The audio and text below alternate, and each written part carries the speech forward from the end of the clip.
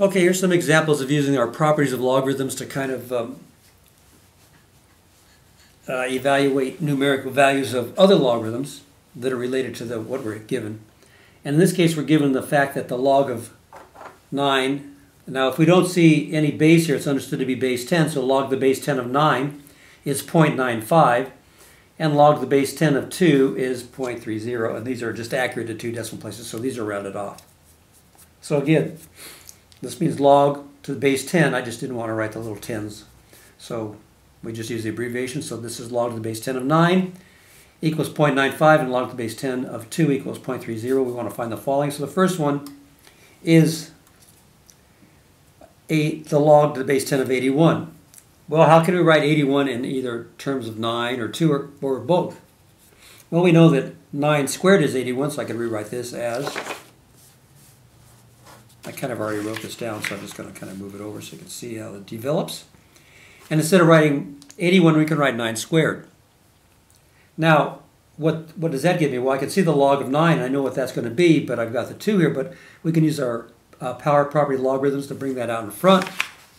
And now we got 2 log of 9, and there you see the log of 9. That's what you know, and you know that that's 0.95. So I can substitute. So instead of writing log of 9, I can write 0.95, and then I just have 2 times that, which is 1.90. Let's see how that works.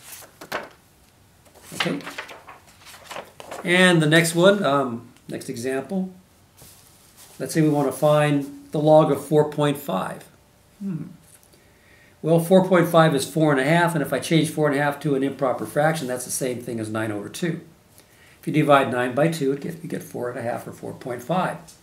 Now, the thing about that is that we can use our quotient rule, and that's the same thing as a log of 9 minus a log of 2. And what is the log of 9? Well, the log of 9 is 0.95, and the log of 2 is 0.3.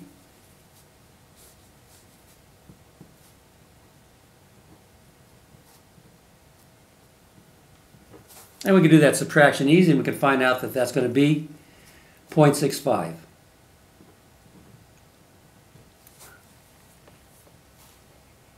Okay, so that makes sense.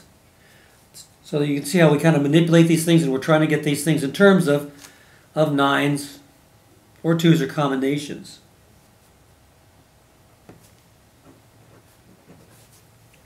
So let's try another one.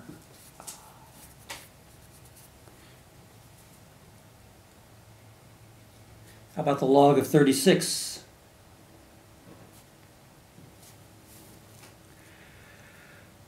Well, I know that 36 is 9 times 4 because I want to get 9 in there.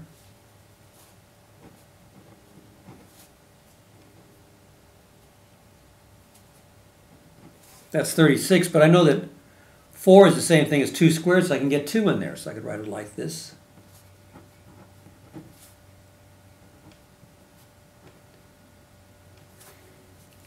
Two squared.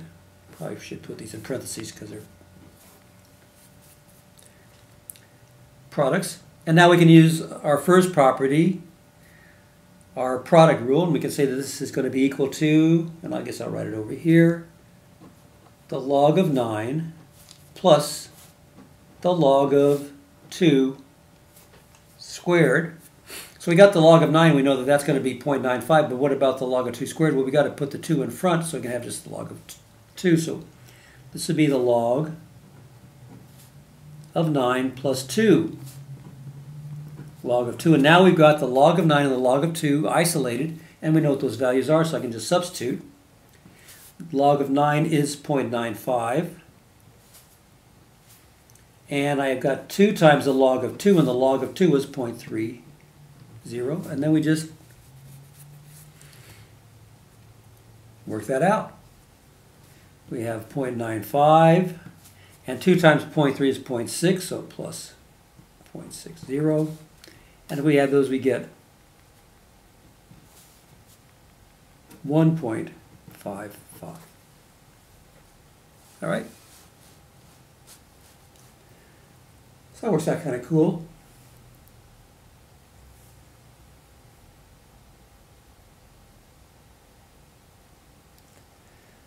This one looks kind of tricky. Let's take a look at this one. Here's a number 4. So again, the idea is to write whatever we have in terms of 9s or 2s or combinations thereof.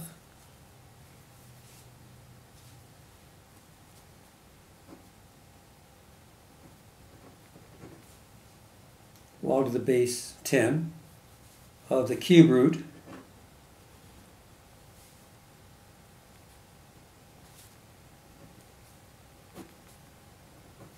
of 2 over 9.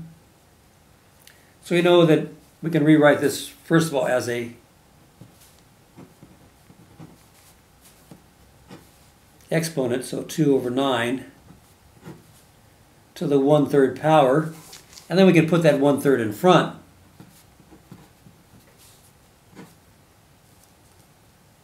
And we don't really need that parentheses. Let me kind of white that out because we don't really need that.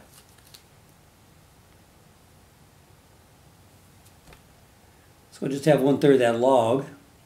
But we know that that's going to be the quotient rule, so we're going to have the log of the difference. But we have to multiply that by 1/3. So that's going to be 1/3 the log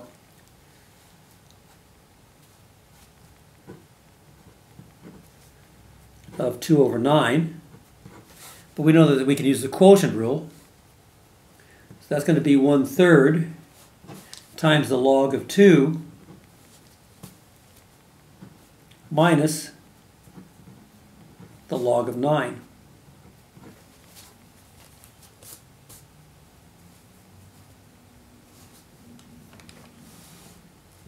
And now we've got our log of 2 and our log of 9. We know what that is, so we just work it out. 1/3. The log of 2 is 0.30 minus the log of 9, which is 0.95. That ends up being equal to 1/3.